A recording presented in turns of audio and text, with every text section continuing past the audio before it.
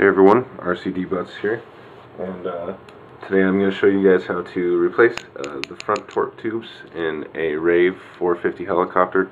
A lot of this information will transfer to most other helicopters, but in the Rave 450, you know, there's some small slight differences. First thing you're going to want to do is back out the 4 screws on each side. I've already got these ones backed out a little bit, so we're going to get these ones backed out the rest of the way, pull them out over here, get to these torque tubes, gears. I got this side already pre-backed out a little bit, so I'm just backing them out. You're going to want to make sure you have these all out because you're going to be pulling the tail. And then there's also the back part over here. You're also going to want to pull these out so you've got more flexibility with the tail. When you get them in, make sure you put thread lock back on the screws and get them all nice and tight. We'll do the other side here as well.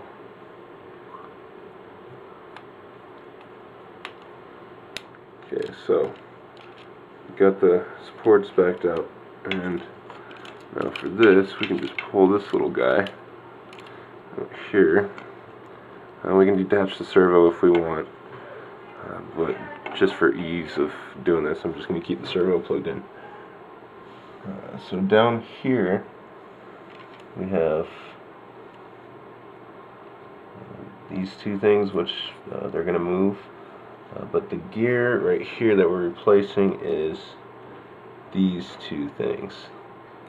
So there's a little screw in here that you're going to have to back out that holds this whole assembly together, as well as 2 other screws. Here, we'll show you in the front.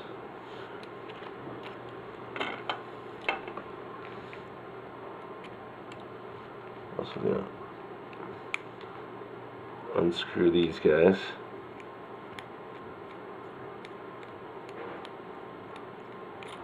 And all these screws are the same length, I believe, so you don't have to worry about getting them mixed up.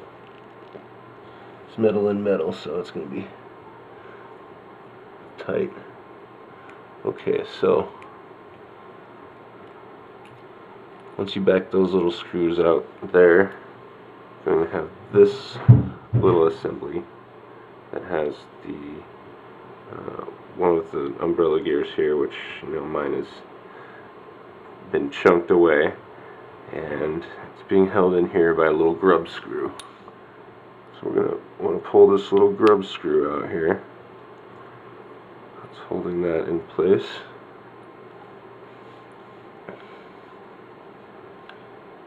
And then pull this little assembly apart. So we've got this little bottom part here, this bevel gear, our grub screw, and this assembly. Now that we've got this little assembly taken off, we're going to see what kind of different replacements we have. Usually there's these white bevel gear sets. You've got the front bevel gear set, and then just regular bevel gears. I found over on A-Main Hobbies we have this aggressive 3D gear set. So I guess these are actually a little bit stronger than the white ones, and I have a tendency to grind up my front gears with my Rave all the time, so hopefully this is going to be a little bit more aggressive. So we're going to install this more aggressive set first. So just like we took this apart, we're going to put this little set back together. The bevel gear here with the groove ground into it, you're going to insert it into the part where the holes are. So see, there's a protrusion, and then the side where the holes are, that's the part that's going to go in, down like that. And then this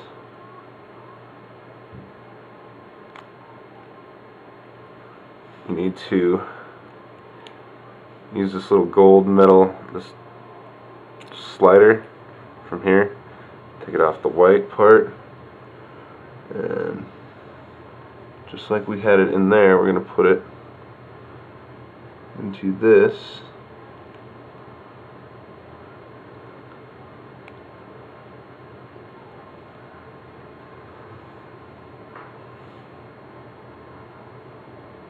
Let's see, I think I put that in backwards. Yep, I did. I'm going to put it in this way.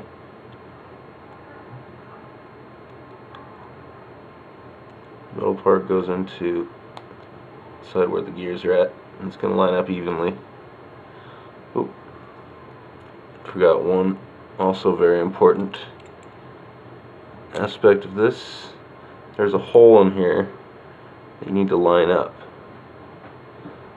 So line up the holes here and then push it through. There we go. So you've got the hole coming through, and you put it in the side where the gears are. Little trial and error there. So you want to line it up with the hole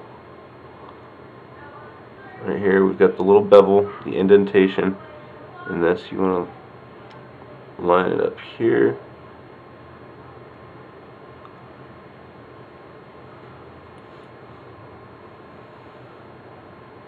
Get your grub screw. Make sure you put thread lock on it. I have. And then screw it through here to hold this into place.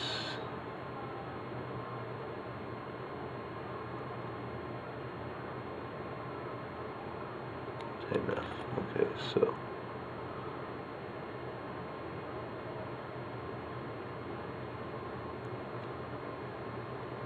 apparently still have a little more ways to go. Make sure we're lined up with bevel gear.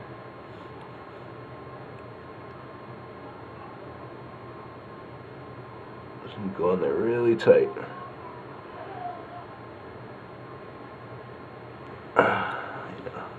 Great thing about the Rave 450 kit, these screws here, they're not made of cesium. They're really, really hard. And it's great. I have yet to strip a screw on this kit. So make sure this whole thing moves smoothly as it should, and it's in place, that you can't counter rotate these guys. And then you're going to want to replace the little bevel gear in here. And when you loosened this up earlier, it should allow you to pull this thing out. Once you pull that out, see, you've got this chunked up here. Replace it with your replacement end. Notice how there's a little indent here.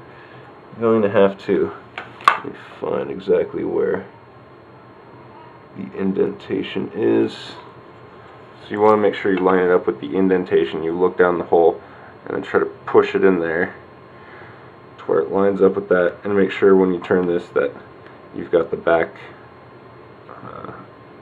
blades spinning. And try to hold the back blade, see if you can spin it. You got to push it in there as much as you can. Okay, so once you've got this guy on nice and tight, you're going to take this assembly that you've pre-built, and you're going to put it on here, and see where the little hole is down here, the hole clamp. You're going to make sure that the umbrella gear, the umbrella part, is on the opposite side, and that this flat disc gear is on the same side as this little hole. Put this in here.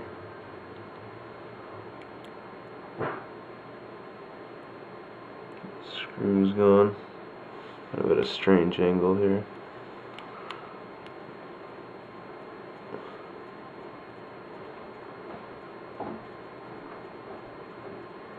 Get this one started. Find the next one.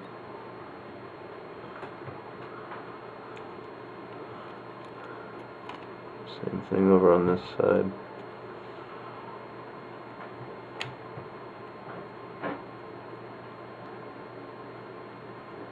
sure you've got thread lock on these.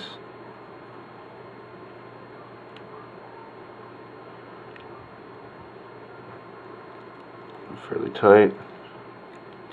I'm going to go back to this one.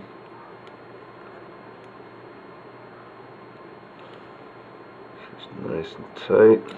Okay, and then when you spin this, it should be spinning the tail just like this.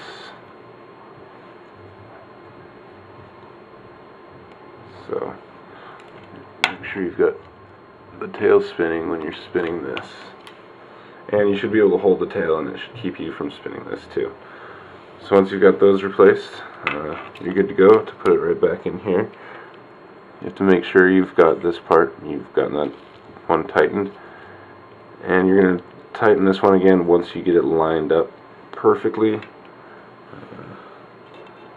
What you want to do is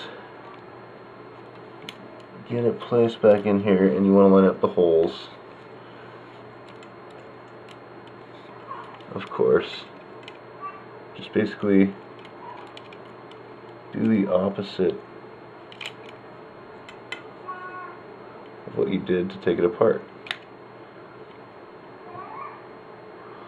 Once you get those holes lined up the way they're supposed to,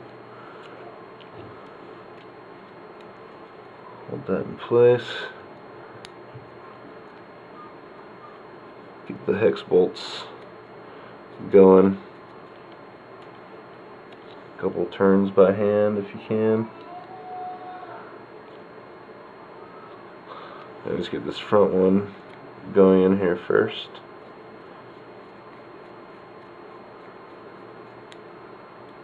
Keep those nice and tight.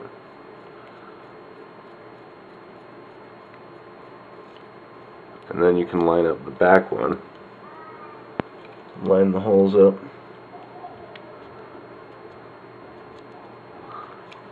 Do the same thing.